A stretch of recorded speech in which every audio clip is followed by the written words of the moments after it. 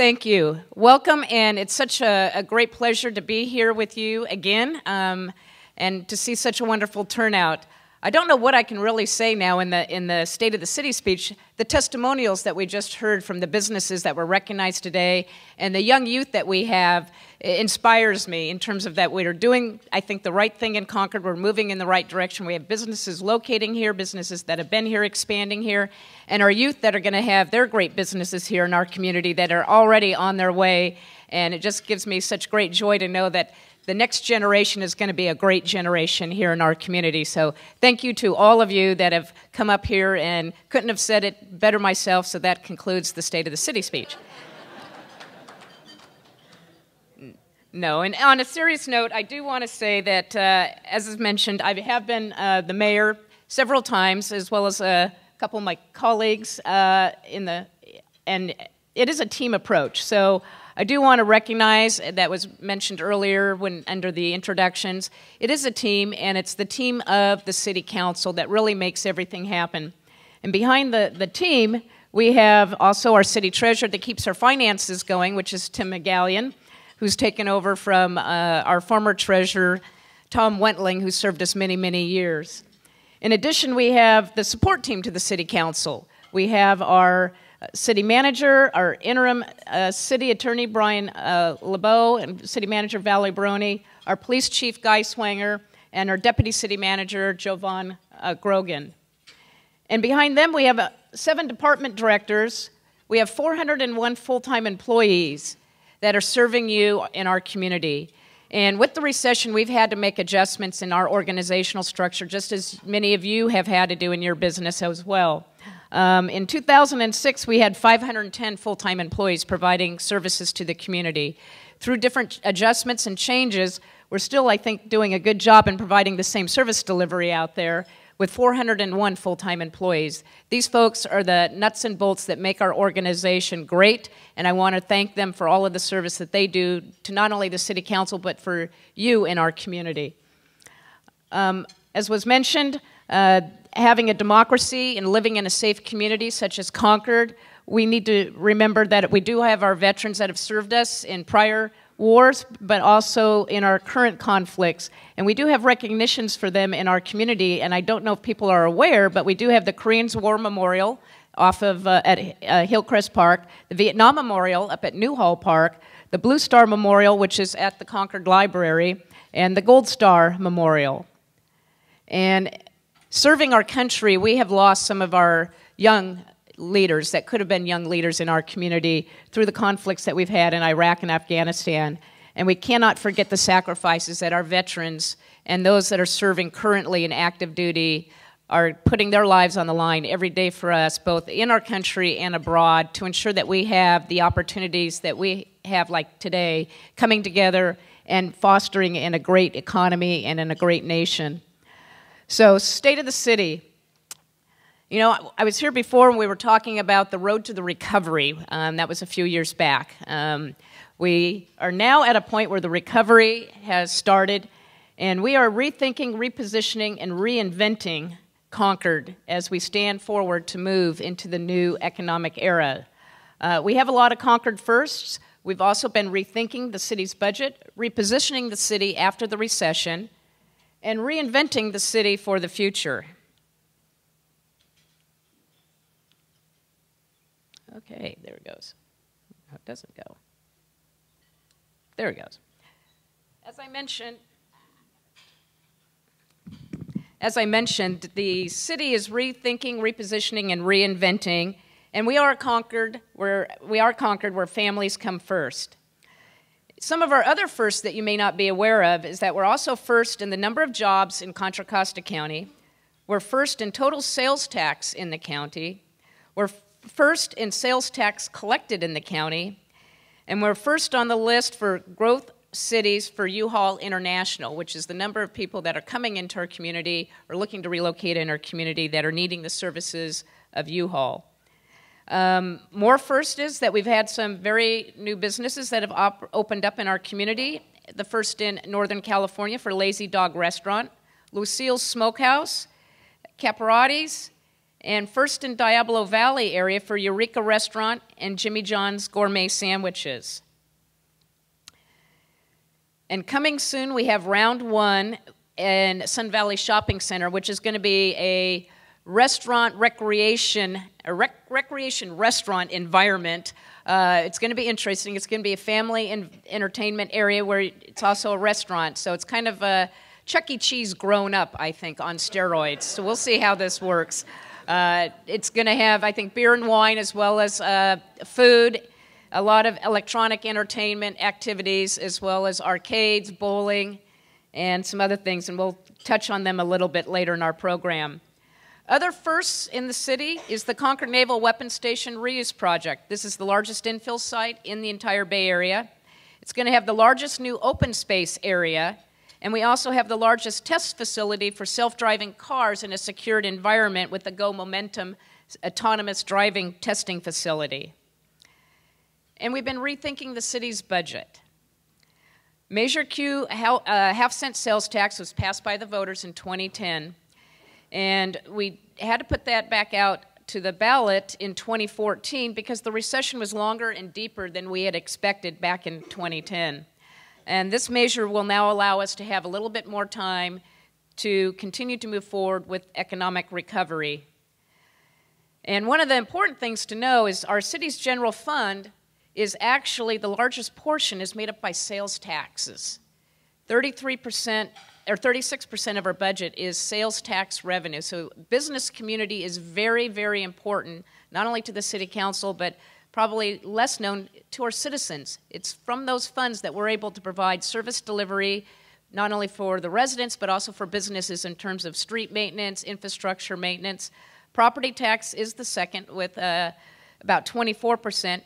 And then Measure Q is that temporary sales tax measure, and that provides 13% of our budget right now. And that's where we're hoping that over time we'll be able to be more effective with innovation and efficiencies, as well as new revenue opportunities through economic growth and development that will allow us to close that Measure Q gap that's being provided by the generosity of the voters of Concord. And sales tax overall is about 9 cents on the dollar, but you can see where it stacks up in terms of who gets what. The state of California receives the most of that, and then we've got the little bit for BART, County Transportation Authority, which helps fund your Measure J, your road improvement projects on a regional basis as well as local. Concord gets 1 cent is our regular sales tax distribution, and then the half cent is of Measure Q is the temporary tax that the voters elected to have for another 10 years. So on property tax, out of every $100 that residents pay in property taxes, we receive about 10% of that. So a large chunk of your property taxes do go to the state, the school districts, and other entities. That's slightly higher than a couple years ago by about $1. And that increase was because redevelopment went away. And when redevelopment went away, they changed the distribution of the property tax. And so the city of Concord received an additional $1, but lost millions and millions and millions of funds that could have been used to reinvest and reinvigorate our redevelopment area, mostly the downtown all the way out to Sun Valley Mall. But we do have top employers in Concord. We are an employment center. Our top employers for 2015 were PG&E, Wells Fargo, John Muir Medical Campus, the B of A Tech Center, yes, they still have jobs there, and Frenicus Medical Care. Statewide sales tax, as I've mentioned, we've had to readjust and rethink our budget, and you can see where we've been. We hit the tech bubble there in the 2000s. We had the credit bubble in the early 2000s, and then we had the kerplunk of the Great Recession. We've come back, which is the good news. We are in an economic recovery, but you can see that the sales tax has popped and then it's come down a little bit. And it still hasn't been to where it was way back in the 1990s. Believe it or not, we're still operating with less sales tax revenue coming in, with a larger community and larger demand on needs. So there are a lot of challenges that the city has and the city council has in order to provide delivery services with the limited resources. And you can see the change over the years in retail sales. The big drop-off in the early 2000s with the tech bubble and then the 2008-2009 Great Recession. We've come back in retail sales, but it's been fluctuating. It's up and down. It hasn't been a consistent growth. It's just kind of tapering along on a little bumpy road. This last year, it was slightly down over 2014.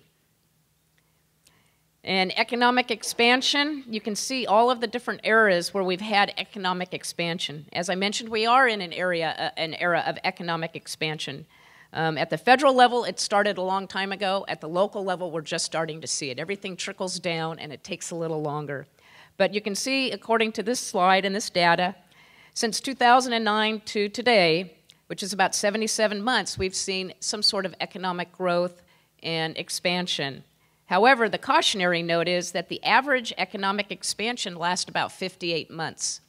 So this has been a longer period than average of economic expansion. And we have to be ready for what happens when there's another downturn in the economy. And we all have to be prepared for that because there are ups and downs as we go forward. The good news is our unemployment rate is continued to drop.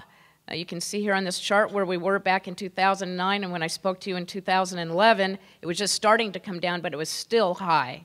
We're now down into the 5%, which is, in some economists say, is kind of the full employment model because you do have people leaving and coming into the job market all the time. So somewhere in the 4 to 5% range is considered full employment. So that's good news in terms of the front, in terms of the unemployment rate.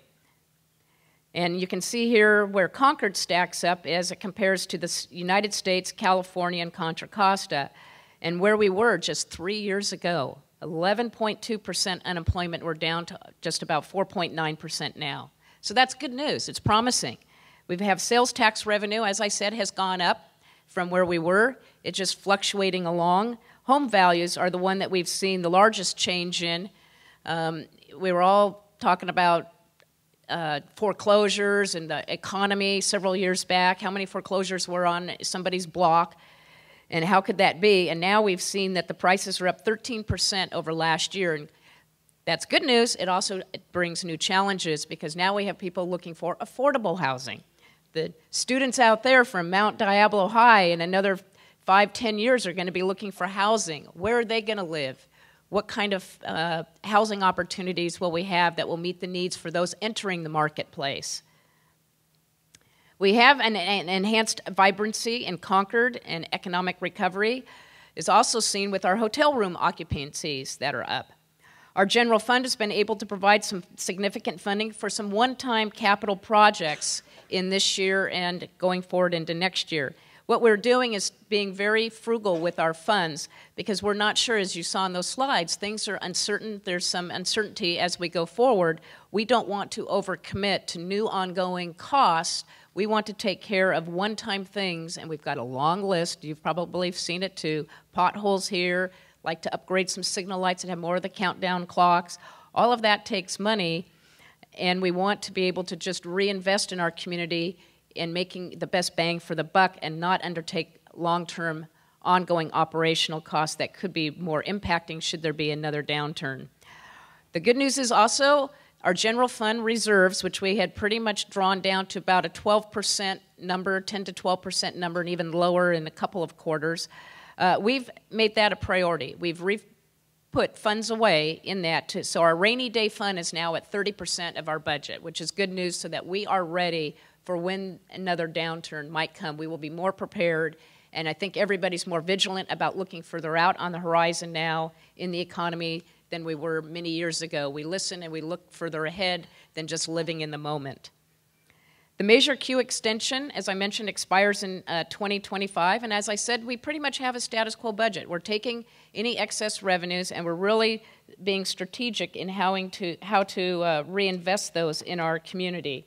We have a fiscal sustainability ordinance, and those funds are limited to putting into one-time expenditures for like capital infrastructure, rebuilding our reserve, our rainy day fund, and limiting those to paying down also our unfunded liabilities and health care costs for our employees. We do have those burdens, and the changes with CalPERS and have impacted us as an employer in terms of how much money we have to set aside based upon new actuarials and new changes in accounting procedures, that we need to set aside more money to cover those expenses. And the other thing is people are living longer. And the actuarials are showing that people are living longer. And in the old days, you thought you only put aside so much money. You have to put it aside a lot more because they are living longer. Our Measure Q supports our city core services like our police services, our infrastructure maintenance, and our parks and recreation amenities. In the infrastructure maintenance from Measure Q, we've taken $22.4 million for road repairs that we're going to do over the next 5 years. And we did that by taking basically bonding against some of those tax revenues that would come in the future, so that we could get a big chunk of funds to go out there and make it an economy of scale project where we can go out and do a lot of road projects. That's the great start. That's the great news. The challenge is that we still have at least 90 million more needs in road projects existing today in our community, and we don't have yet the funds for that.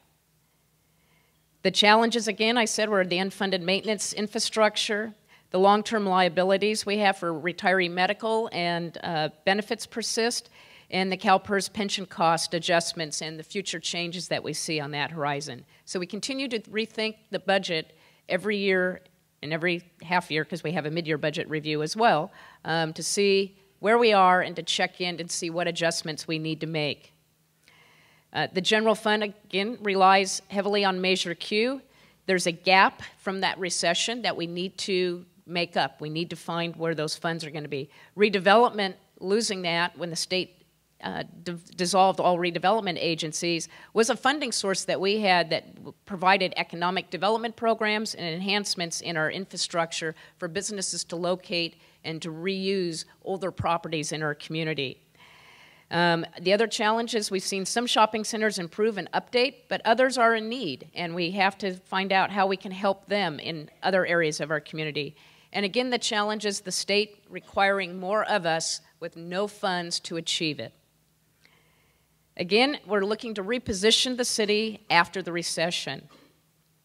We have repositioning ourselves because the Chevron site is going to be repurposed, and we have a 30-acre retail center called Center Cal that's being proposed for that property. It does confirm that Concord is a regional shopping destination area, and this would be the first new shopping center in over 2 decades in our community. And it's very fortuitous that it's right next to the freeway, so it can also attract people from beyond the city borders to come in and spend their funds in our community and help us out on that, the funds that we need in tax revenues to provide services for our community. We have now the opportunity of a few properties in our former redevelopment area that are now going to be made available for us to go out to the marketplace and make them available for purchase. The state of California has required this. We were on hold for several years in order to go to this step, and they've just allowed us to move forward on this particular venture, and this is going to be exciting because these properties, some of them you've driven by and said, why isn't anything happening on this? Or people have approached us and said, I'd like to do something on this, and we couldn't do anything. But now we're excited that we have these great opportunities in our downtown, a lot of them close to BART and public transit, that would be made available for reuse. We have the Willows Shopping Center, who it's reconfigured itself and has now a new Main Street access, which has created some new active retail space environment, which is where Eureka Restaurant fronts. We have Ike's Sandwich Shop and Rick's Ice Cream. And Dos Coyotes Border Cafe is coming there. And that center's been reinvigorated and is very active. So you can see we are a place to reinvest, to continue to do business, as well as prosper in the businesses that are here and coming.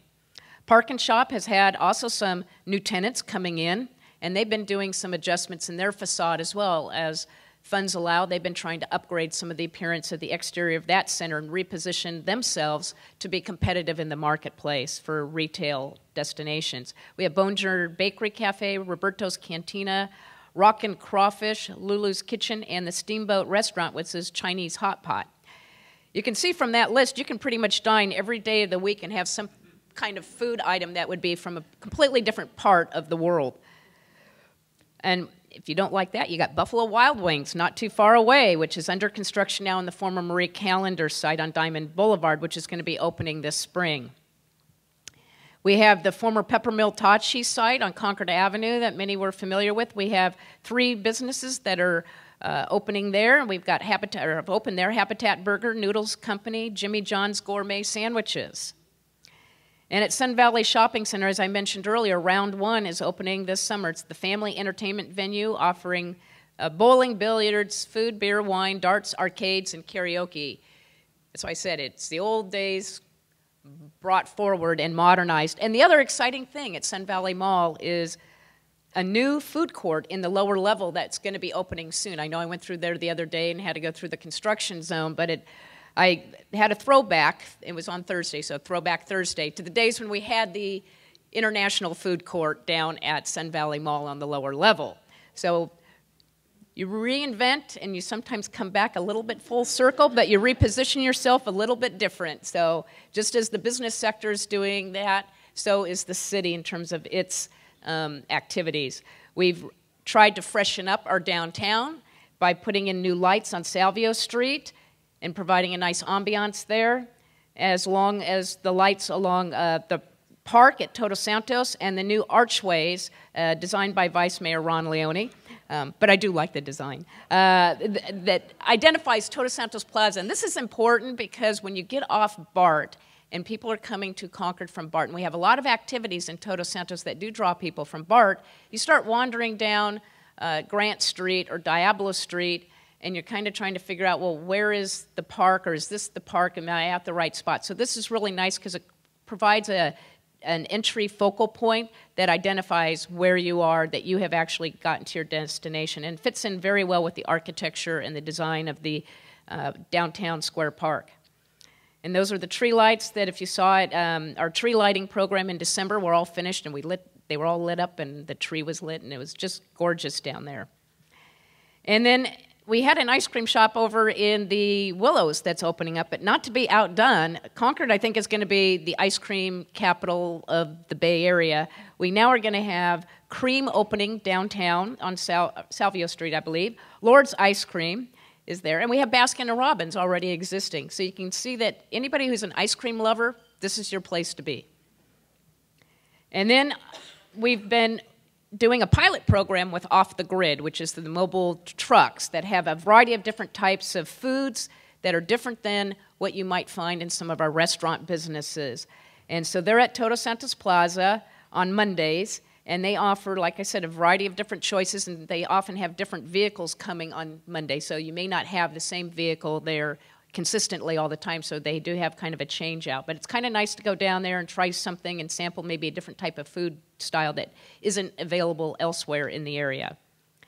And Concord, besides the ice cream, if you're into craft beers, we're becoming craft beer central. We've got, several new businesses and existing businesses that deal in craft beers. The Black Diamond Brewing Company out in North Concord, BJ's Restaurant and Brew House at Sun Valley Mall, EJ Fairs on Salvio Street, Epidemic Ales on Mason Circle, and then Hop Grenade right there on Salvio Street.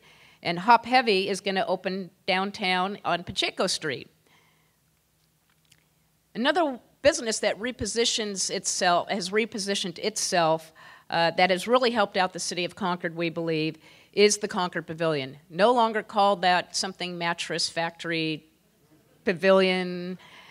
We are now back to the Concord Pavilion. This provides an opportunity to brand our community. People know where they're going, and I'm just so pleased that the council, and with Dan, council member Helix's leadership, we were able to convince them to go back to Concord Pavilion, reposition and rebrand, because not only does it help them, it helps out all of the community, all of you as businesses as well. It gets the Concord name out there in the broader region.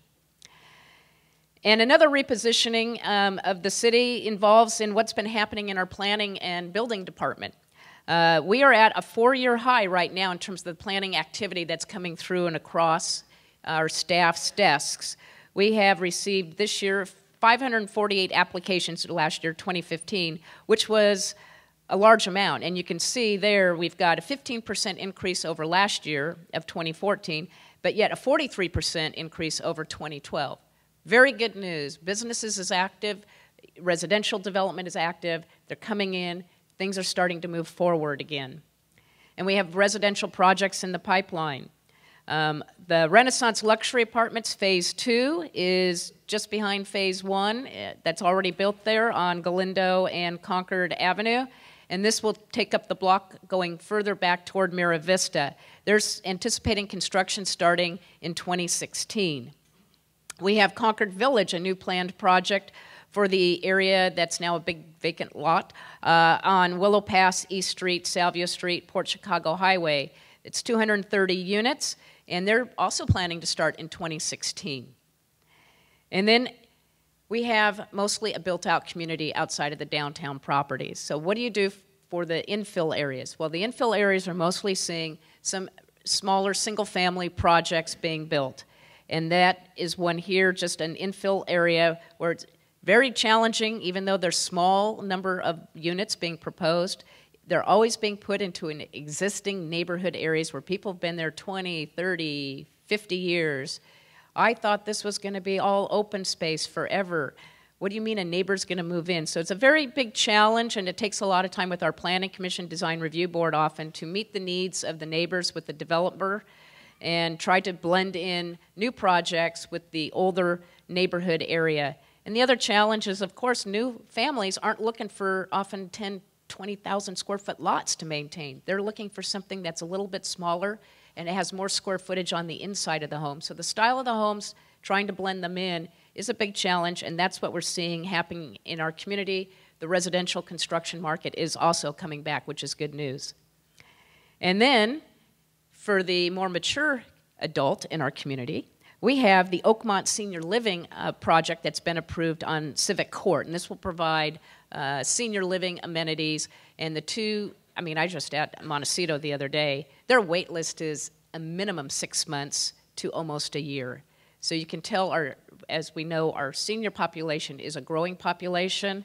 We're living longer, and the population in our community is aging, and we need to find opportunities for that segment of our community to stay in our community and to be able to be close to their families, close to the areas they know, and more importantly as well, close to the fine medical facilities that we have in our community. Again, we're reinventing Concord for the future. We have taken steps already with the downtown specific plan being created and adopted. We're underway with the bicycle, pedestrian, and safe routes plan, which will help, again, reinvent Concord for the future, integrating more bicycle and pedestrian linkages to our community as we go forward. And of course, we have the Concord Naval Weapons Station Reuse Project. The whole project site there is the community's reuse plan, and we're moving forward on that, and there's some exciting times ahead, and it's right next to the North Concord BART station. What a great future development opportunity for our community and our region to be able to have development right next to a BART station. This is probably the only site on the BART lines that has cows grazing next to the parking lot that's there now. You know, that's not the best use of public transit, and by providing that land for new development, we will be able to take advantage of public transit and new growth and development opportunities in our community. And the challenges for the council is integrating that to our existing community so that we don't make two Concords. Right now, I will tell you with the base reuse, we have many years to go on this process once it even starts in terms of any development activity in the future. You can see here what the population projection is with our base reuse. We will grow, Concord will continue to grow, but it will be growing at a metered rate so that we hopefully will be able to adjust and make accommodations for the areas that are coming online into the rest of our community. Where are we in the process? The master developer is going to be selected in the next couple of months. We have 2 master developer finalists that are moving forward in that, and other aspects are moving forward as well. We have the Navy completing its environmental impact statement, and Honda is now self-driving, doing their autonomous vehicle testing at the Go Momentum station out there as a temporary activity. The exciting news is that property, 70% of that area is going to be parkland and open space. The East Bay Regional Parks District is looking at taking on the open space area. They're underway now with the master plan process with the community receiving input. And the proposed working name right now for the area is the Concord Hills Regional Park. I think they have a name contest going as well, or suggestions that they're taking for other names on this process. And where is that as it relates to the base? 70% is a large part of the property. It's mostly the hill area and the area south of Bailey Road. The rest of the property is the area that would be developed more with housing, active parks, and the city's office environment. The Concord Hills Regional Park would be 2,500 acres, and it's planned to be a world-class regional park. And you can see there where they're at, and they're working with the East Bay Parks District is working not only with the city, but the National Park Service on creating a joint visitor center, which would highlight the Port Chicago area on the very north side of the base, out by the waterfront, that is not accessible now to the public. So they're looking at creating something that would be accessible all the time for our community area. And the process is they're moving forward with public comment this spring and environmental review, and then the master plan they hope to be done in 2016, which would hopefully coincide with the opportunity for them to receive that property from the Navy. And we also are reinventing our city in recreation activity areas. We've got Baldwin Park, new tot lot equipment. Ellis Lake, we have restrooms and playground equipment going on. Meadow Homes is planned for a new tot lot. We just talked about that at our Tuesday council meeting and are moving forward with that. And Center Concord on Tuesday just was recently had its grand opening. It's been refurbished. It has the new movable wall partitions have been upgraded, the coverings, the ADA access, and I know there's a chamber function coming up there pretty soon, so you'll be able to see all that when we do the, it's not crab feed, is it? Yeah, it's the feast feed, whatever word, seafood fest feed. I know it wasn't crab. So I've been up here a few times, and I just wanted to kind of highlight real quickly what's happened in our community as we've gone forward over these last several years. In 2009, it looked like we were turning off the lights due to financial constraints. The light at the tunnel will be turned off until further notice. In 2011, things were starting to stabilize. They weren't improving, but they had not dropped any further. And we were starting to maybe see a light at the end of the tunnel. In 2012, we were starting to see kind of the recession winding down, a little bit of a recovery starting, but it had these twists and turns in it. We weren't sure where it was going. Fits and starts, stops and starts. And then in 2014, it was starting to get a little smoother. We could see things starting to move a little bit forward consistently, but we had to have patience and perseverance because it was slow. It's been slow in 2014. 2015, as you saw the statistics, things are starting to happen. And in 2016, the question is, you know, we've been in a bumpy road, but the bumps are smoothing out. The economic road we're on now is new and different. We're in different times and in a more global and interconnected economy. And with that, Concord is well positioned. It's been rethinking itself, repositioning itself to be a part of that interconnected economy. And I do want to say at your chairs you had a flyer that showed different milestones in economic recovery as to what stimulated it, one of the stimulations to it over all the decades. And you can see there different types of businesses that were created that are now commonplace to us, that we hadn't even thought about the year before it was created. And I didn't even add to that list that Lyft and Uber, which is part of our acronym in language every day to day, wasn't around really 5-6 years ago. 5 or 6 years ago, there was no Uber or Lyft. And now look at where they are and how they've changed our society, how they've changed our economy, how we go about not only business but in our personal life. So there's a lot of exciting things happening in Concord. We are, like I said, an exciting place to do business, as was heard earlier today, to stay and grow your business, as to, well, if you're not here already, locate your business here. And I want to also, again, thank our city employees that are the nuts and bolts behind the scenes that make all of this happen for you, and the Greater Chamber of Commerce as well for putting on this event this afternoon. And I thank you again, and have a great afternoon.